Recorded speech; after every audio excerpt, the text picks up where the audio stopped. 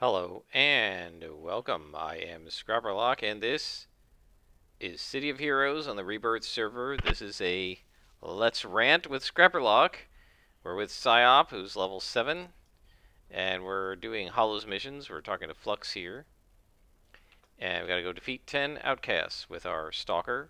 We're level 7, heading toward level 8, and that's what we need to do to get our flight power, because I was a bonehead and I got super excited to get Assassin Psyblade, which I, love having Assassin Strike, but I forgot to get my movement power at level 6, and that was stupid.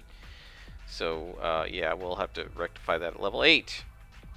So this is a Let's Rant, and today we're going to talk about, I don't know if it's really a rant, but I guess maybe it is, but today what we're going to talk about is alignment. I've mentioned this in other Let's Plays, but today I want to really talk about it and do a sort of a deep dive. As I mentioned in a previous episode, I've been reading, in fact I just finished reading a book called Arbiter of Worlds by Alexander Macris, which is sort of a guide to like how to be a good game master. And he does a really good job of explaining a lot of things, and in the back he has an appendix where he talks about interpretations of alignment, and he has some of the best ways of explaining and describing the different alignments of Dungeons and Dragons, Pathfinder, and the various other games out there in a way that I think is really very clear, and I think it does a better job of it than I've done, and it does a better job of it than I've seen done in other places, including in like the Dungeon Master's Guide of D&D.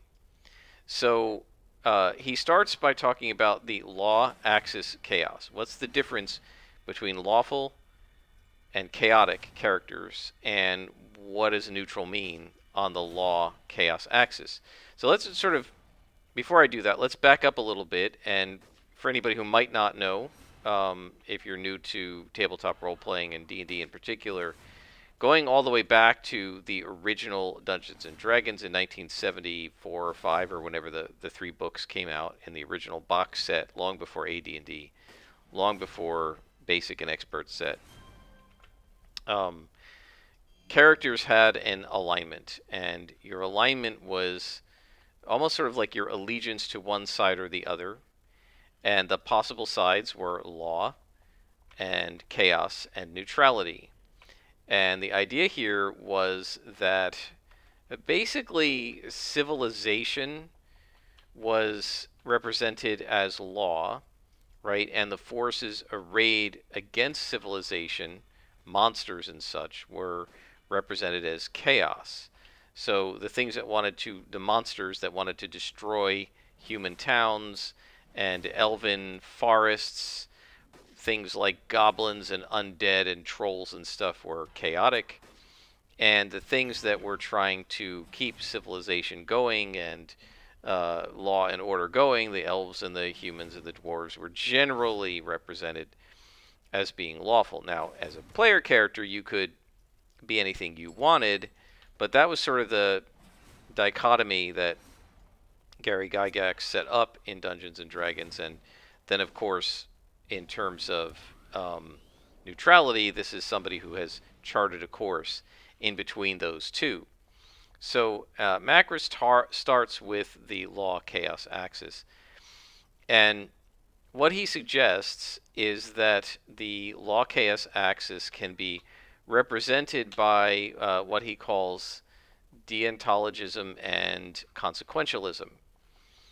And I really like this way of describing it. So what he explains is that deontological thinking means that you think that the process by which an end is achieved matters more than the end.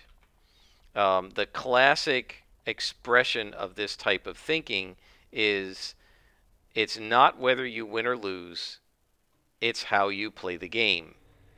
Right? The end of whether you win or lose is less important than the fact that you played the game with honor and distinction and integrity and so forth. And so that's deontological thinking. So somebody who is lawful is someone who thinks that what matters isn't whether you win or lose, it's how you played the game. And it may also be someone who would say, it would be someone who would say that the end doesn't justify the means, right? That the means matters more than the ends. It's not okay to murder a bunch of people to get what you want, right? So that is a lawful person. They judge the morality of an action based on whether that action follows a set of predetermined rules, right? A set of values, right? The rules of the game. It's not whether you win or lose, it's how you played the game. Did you follow the rules, right? Did you play a fair game? Did you cheat? That's what matters rather than winning and losing. On the other hand, a consequentialist judges the rightness, the morality of an action based on its outcomes, based on its results, right? Did it lead to a positive result? This is the ends justify the means, right? The end of winning the race justified taking the illegal shortcut or what have you, right? So that is chaos, right? The pre-existing rules have no value. What matters is the outcome. Now, you can still be a good person, right? You're trying to achieve a good end, right? But what you care about is the outcome of the action, not the whether you follow a set of methods, right? So what matters to a consequentialist is the ends, not the means. And what matters to a lawful person is the means rather than the ends. It doesn't mean you don't care about the ends, but you want to achieve your ends by following a set of rules if you're a lawful person. And if you're a chaotic person, you're not interested in the rules, you're interested in the outcome. Then for a neutral person, the neutral person sort of charts the middle course, right? They probably will follow the rules if they don't have a particular reason to break them. They don't have a disdain for the rules the way the chaotic person might. But they will break the rules if they think it's important enough to do so. So a great example of this is, and I think I might have told this story before, when I was playing Silver Phoenix on the Homecoming server with my role-play-oriented group, they used to have in-character story arc nights. We would pick a story arc and try to run all the way through it in a single evening, if we could, as a group. Usually a group of 8, a lot of people would show up. But we did it in character. We role-played, we talked in character about the mission, and we were playing the mission in character. And so at level 50, there is a story arc that I think both heroes and villains can somehow do. I'm not sure how the villains get hold of it, but in Dark Astoria, you can do a story arc that is, it's kind of a, shall we say, a quote-unquote a neutral story arc, right? The idea is you work with the villains work with the heroes, and you're working together to stop this, like, banished, I think it's a banished pantheon god named Mott, if I remember right, who's trying to come into the world, and you're trying to stop him from doing that, right? And the first mission is to go into the ziggurat, which is the prison, and break a Malta spy out of prison, because the Malta spy has the information that you need for the next step, but he won't give you the information unless you let him out of jail, and the police won't let him out of jail because he's been convicted and he's got to serve his time. And so you have to break into the ziggurat, break him out of the jail, and you ultimately end up fighting Blue Steel, who is the police officer that trains you up in King's Row. This character's probably been to him.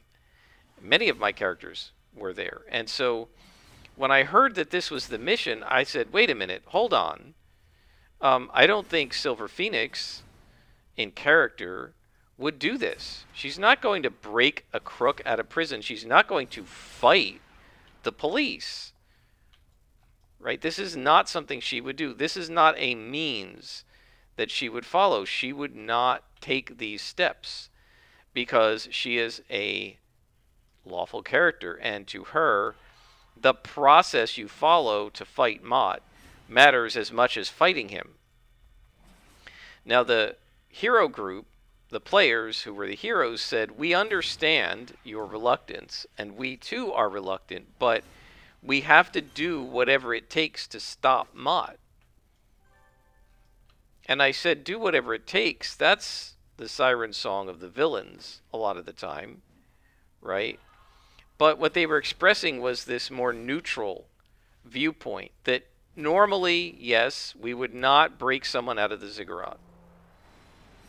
But in this case, the god Mott is so bad, and what he's going to do is so bad, that it's worth breaking some rules to stop him.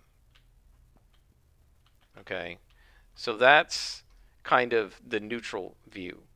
So again, to sum up, a lawful character thinks that the process you use to achieve the ends is at least as important, if not more important, than the end itself.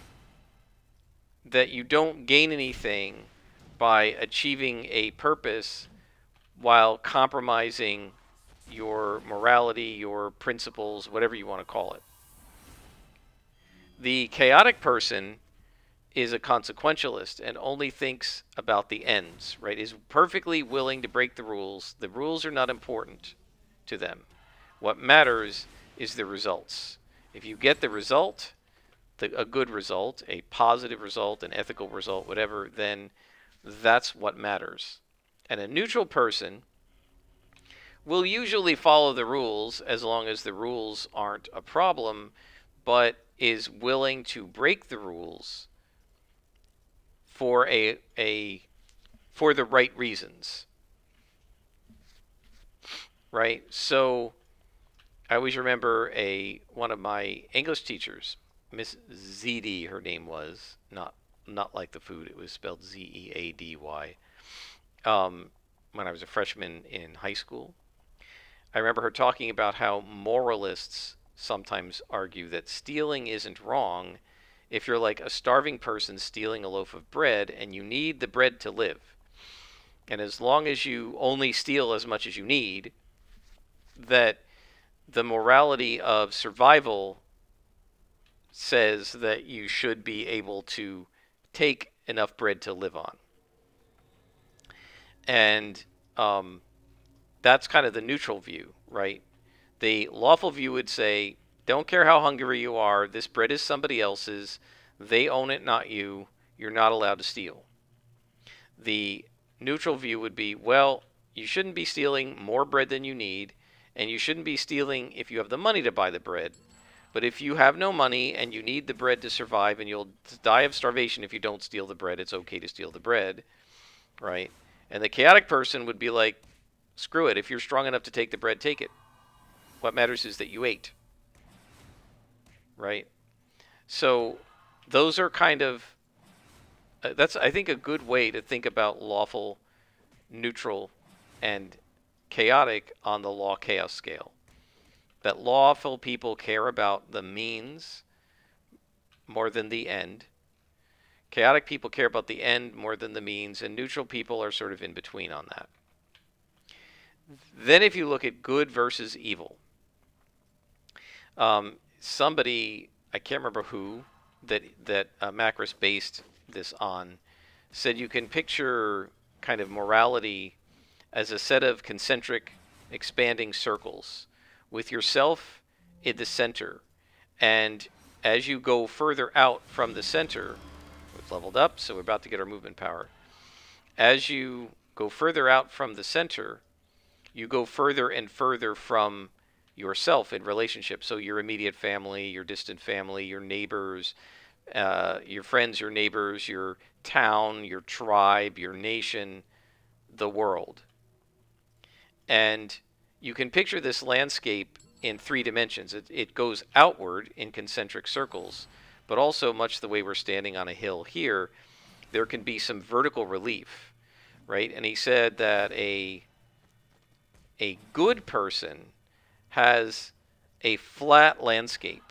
They consider the circles to be pretty much equal, and they're willing to sacrifice themselves for others, even total strangers on the other side of the world, because they don't consider any point on the concentric circles to be higher than the other points, right? So they pretty much treat everybody equally in terms of their willingness to sacrifice, their willingness to give to others, right?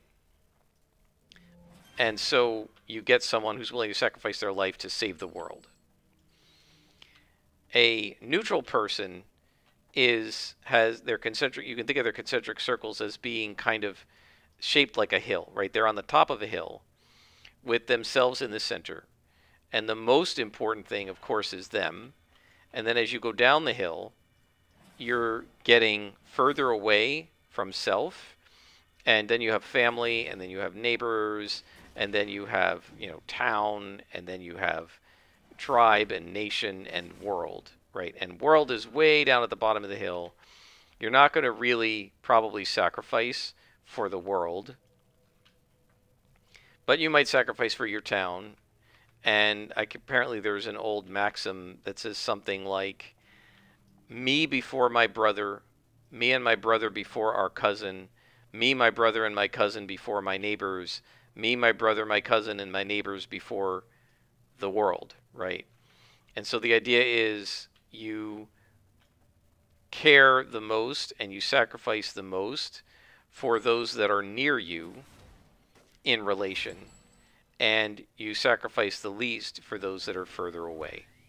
So a neutral person would probably sacrifice for their family and their friends. They would probably sacrifice, they might sacrifice for their neighbors, but they're going to be increasingly reluctant to sacrifice of themselves for, say, their country or their race or the world, right? They're going to be increasingly reluctant the further away it goes. Finally, you have an evil person. The evil person is selfish, right? Their hill is basically like a tower with them at the top. They're in the center, and their interest in everybody else drops straight like a stone. They might perhaps be willing to sacrifice for their immediate family or their few actual friends, but they're not sacrificing for anybody else. And in many cases, the evil person isn't really sacrificing for family or friends. They're willing to do things for them because they're useful, right? And as soon as they're not useful anymore, any willingness to do anything on their behalf goes away. So that's the way you can view good, neutral, and evil, right? Good is the flat landscape where all the circles, everyone in each part of every circle is sort of even and equal, and I'm just as willing to sacrifice for somebody on the other side of the world as I am to sacrifice for my brother. Neutral is like a hilltop where the further away you get from me, the less willing I am to sacrifice for you. And then evil is a tall tower where I'm basically only willing to sacrifice for myself, and I won't sacrifice for anybody else. And so now you can kind of put those things together in Dungeons and Dragons. We name you by both the law chaos axis and the good evil axis, right? So now this is me continuing the metaphor because Macris goes off into the weeds to start talking about other games, but a lawful good person is someone who would sacrifice for those anywhere in the world, but he's going to follow the rules, right? He's not going to break the rules to save people on the other side of the world, or to save himself, or to save his own family, right? So he's certainly willing to sacrifice, but he's going to follow rules, right? He's going to do it in the right way. A chaotic good person would say all that matters in the sacrifice is, all that matters in the sacrifice for the other side of the world is that you succeeded at it, right? So if you think about like the second Avengers movie, and their Sokovia, the town, is like floating in space in the atmosphere, and it's going higher and higher, and they can't stop it. And they realize, Black Widow and Captain America kind of realize it's a losing battle, and they're not going to be able to win. And Captain America says, "I'm not going to abandon these people." And Black Widow says, "I didn't say we should abandon them." And then she look at the clouds and everything, and she says, "It's not such a bad way to die," right? So what she's expressing there is the results are a failure at that point, as far as they know. They did not achieve their ends, but they're using the means, right? We are fighting the honorable fight on behalf of these people, and maybe we're going to lose, but we're fighting this honorable fight. We're using this honorable method, right, process, on behalf of total strangers on the literally other side of the world from us, from where they live, right? Because they're Americans, or at least Cap is. Black Widow's Russian. We've got traveled to the other side of the world to save total strangers that we never met, and we're not actually going to succeed at it, but it's not such a bad way to die, because we are using the proper methods, right? The means is heroic, and we are helping those who cannot help themselves on the other side of the world. So the circle is all the way out, the way a good person is, and they're using the proper means to do it, right? So despite the fact that Black Widow usually wouldn't be thought of as lawful good, what she's expressing there is sort of a lawful good sentiment.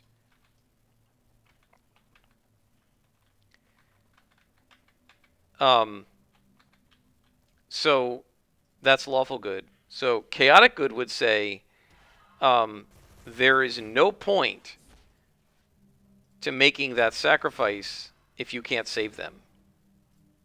What is the point of dying along with them? You can't save them anyway. You didn't succeed.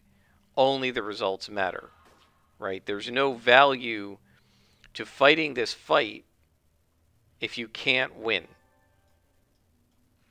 And the neutral good would say, well, in this case, maybe it's worth it to fight against the odds, even though you can't win. But in other cases, it might not be. It depends on the circumstances, right? So it's a much more circumstantial type of morality. Lawful evil would be selfish, but care about the way things are done, right? So you could think of a villain who has some sort of a sense of honor, and would say, I had a villain named Overlord like this. He was lawful evil, right? He was selfish. He was achieving his own ends. At one point, he tried to sacrifice every life on Earth to create a power for himself, to elevate himself to godhood, so he could fight Darkseid, who was his enemy.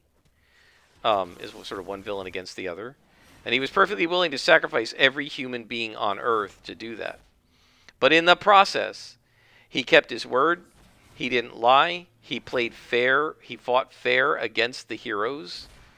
He wouldn't cheat against them, right? He wasn't deceptive to them, right? So he had standards, and he would not violate those standards. But he was incredibly selfish, and he didn't care about anybody but himself, right? So his circle was a circle of one, right?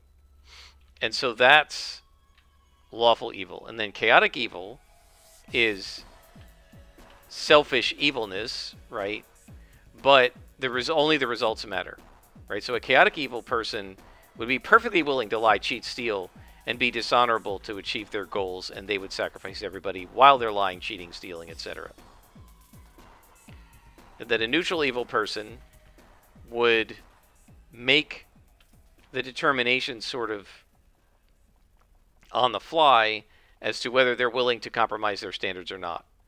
And sort of very interestingly, and I think quite accurately, if you watch the Chain of Acheron D&D stream with Matt Colville, in one of the early episodes, I only watched, I think, the first 4 or 5.